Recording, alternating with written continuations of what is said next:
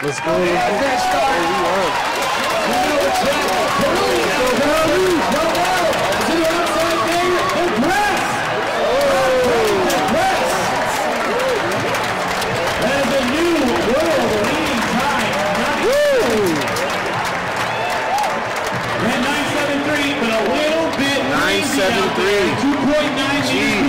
So big wins.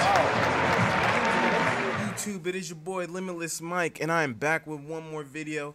Today I'm going to be breaking down the 100 and 200 at the Prefontaine Classic, because I know these two events. Let me be more specific. I'm going to be breaking down the men's 100 and 200 at the Prefontaine Classic. I do think that these events are going to get glossed over at the Prefontaine because there was so much great running, great track and field events. So for some reason, I just feel like we had some great performances, and they're not going to get enough shine as they would maybe in some other circumstances. So let's get into it, and let's start with the men's 100. So in the men's 100, we had some of the top guys in the world. We did have the silver medalist at the Olympics, Fred Kerley. We had the bronze medalist, Andre de Grasse. We had Ronnie Baker. We had Trayvon Bromell, who did not make it to the Olympic 100-meter dash final, but was one of the world leaders at one point in time. Michael Norman dropped down from 400 to running this. Justin Gatlin was back after pulling up at the Olympic trials, as well as America's anchor at the 4x1. Cravon Gillespie was in this, and Isaiah Young and Akani Simbine. So our top time, we did have a wind-aided 100-meter dash. It was a little windy with a 2.9 tailwind. But still, Andre de Grasse took the 100, and he ran a 9.74. Fred Kerley was in second with a 9.78. Ronnie Baker was in third with a 9.82.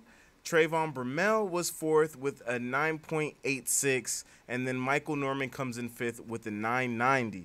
Now, first off, Andre de Grasse got his lick back. He's like, Fred, you got me at the Olympics, but you will not get me today in this one run. Now, it was so close, but he did end up getting him at the line. 9.74, that's a great time. That's a really good time. Once again, it was wind-aided, but if it wasn't wind-aided, I do believe that this would be the fastest time in the world if it wasn't for the wind. Once again, if it wasn't wind-aided, this would be a seasonal best. This would actually be a personal best for most of the men in this. It would be a personal best for Fred Kerley and Ronnie Baker. It's not going to be because it's wind-aided. Bromell came up after some kind of disappointing running.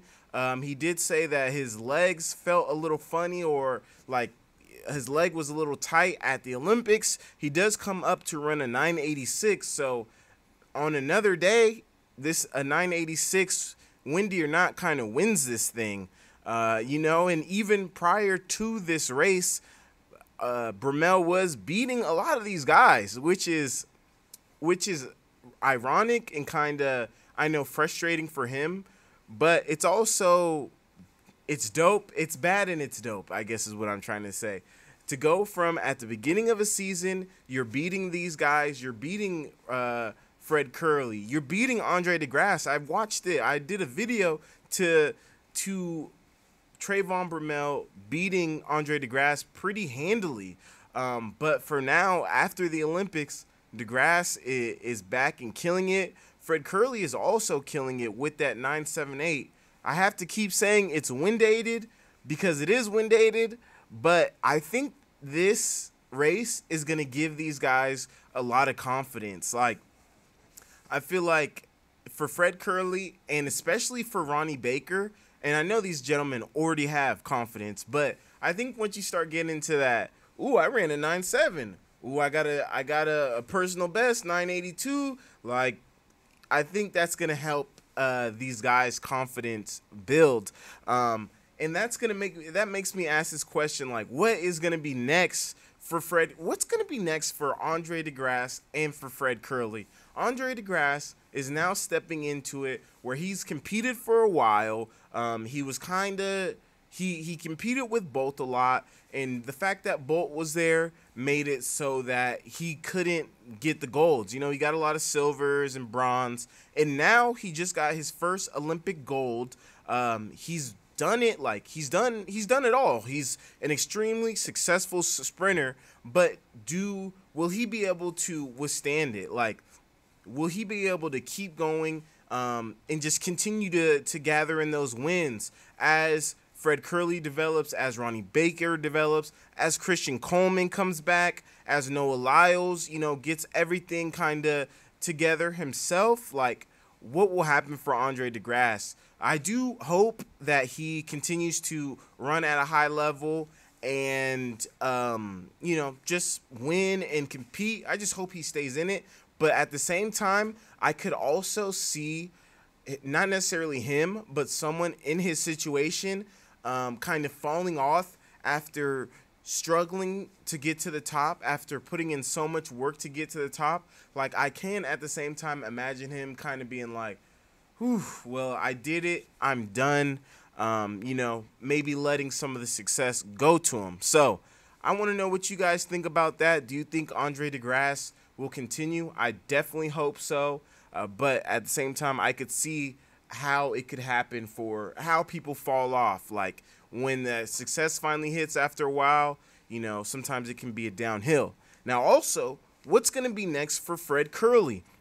He is the silver medalist at the Olympics. He is a 400-meter, you know, world-class guy.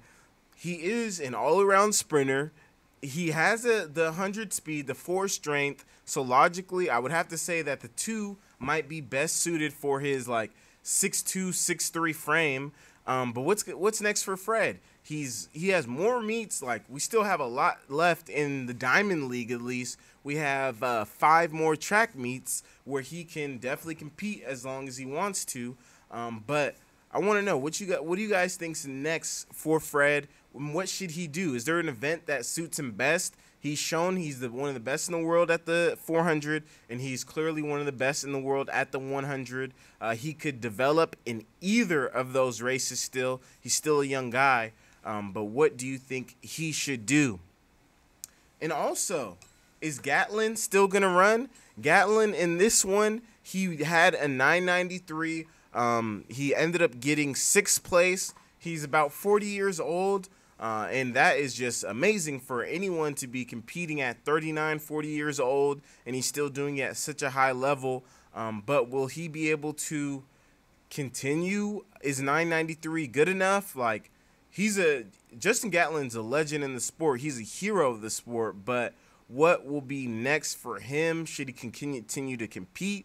And then also, it sucks. The guy was the anchor of the 400 meters, or not the 400. He was the anchor for the 4x1 at the Olympics for the team USA. He didn't have a great leg on his USA anchor performance, and now we had him back here at the 100, and he did end up getting last. It's Cravon Gillespie. I guess what's good? What's next for him? He had some like response videos, or he's a YouTuber as well, so he watches track, he's a part of track, so we did have kind of a response video to the overall performance, and then he comes out here and he doesn't have another good showing. So that's kind of ironic or funny. I do think something's off with his stride or his running. Like, he's just not competing at the same level that he was prior to, well, in prior years, I guess. Like, it just, when I was watching him at the Olympics, it just seems like he was like stomping down the track, or he didn't have great form. But he did come in this race and get last. So what's next for him? That's a wrap for the men's 100. I am going to move on to the men's 200.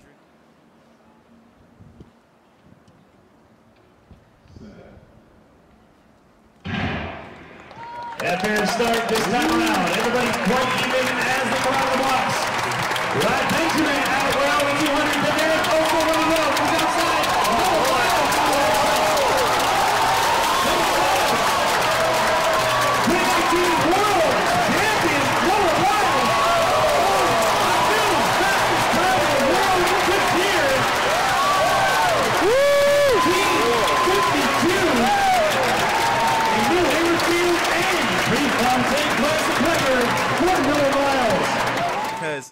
we had a great men's 200 race. Well, at least one to two guys in this had a great race. And let me just start off by saying this. Noah Lyles ran a world lead 1952. It is a legal wind, and boy, that was amazing. It's going to get glossed over. Like, people aren't going to pay attention to it because there was so much going on at the Prefontaine Classic. There were so many great performances. But this is one of the top performances that was at the Prefontaine Classic. Now, once again, we have a 1952 from Noah Lyles. If you look at the all-time 200-meter times, that is going to be the 5th fastest time of all time. And it's funny because Noah Lyles also has the 4th fastest time of all time. So Noah Lyles is really doing it. He came back after probably for him, I would say, a disappointing Olympics. He did get 3rd behind Andre de Grasse and Kenny Benderick, I believe. Let me check before I just make something up. Yep. So he did get the bronze behind Andre de Grasse and Kenny Benderick, but he did come back to get that dub. He really got his lick back because in this race he ends up beating Kenny. Kenny had a great performance himself with a 1980, and then Noah Lyles' brother Josephus also had a great performance. He had a 20.03 for a personal best. He's right on that 20-second mark. Like, he's about to get into the 19s, so that's great. You know, a 20 in the 200 is great. Like a low 20 in the 200, in my opinion, you're world class. You're one of those guys. But of course, you're not gonna win a lot of high level meets. Like at the top of the top, you're not gonna win them. But you are very fast. Now, Josephus is getting into that, like, ooh, I'm fast and I might be able to really do something here and get those medals if he continues to progress. But let me go back. Noah Lyles, world lead, number 5 all-time performances, and he had like almost a perfect race. Sometimes when I watch Noah Lyles and some of these guys, they're not always as well off the corner. Like, they'll be a little back on the corner, but they'll just dominate that straightaway. And this one was not like this. This one was one where Noah went out. In my opinion, he led the whole way. He ate the stagger on the guys outside of him.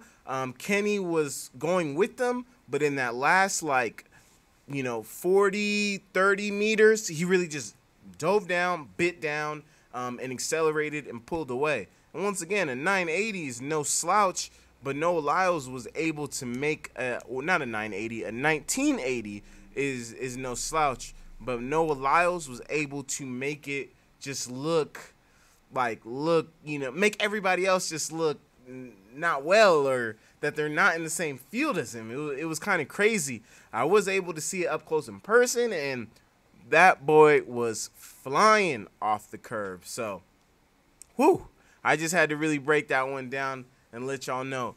Top 5 fastest 200 meter of all time coming in this weekend at the Prefontaine Classic. And once again, there is a lot more running to be done this season. And then from here, next year we're going to have the World Championships in the USA at the University of Oregon as well. So, whew, we got a lot of running over the next year, in the next few years, because there's 5 more Diamond Leagues. We're going to see a lot of just great events, and yeah, the future is great for track and field. This has been a great season, and we're going to see more events. But let me know, what was your favorite event at the Prefontaine Classic? Who's your favorite sprinter? And what's next for some of these guys? Like, what's next for some of our great dominant sprinters? But it's your boy Limitless Mike, Michael Coro, and I'm out till the next video. Have a blessed day. Be safe. Peace.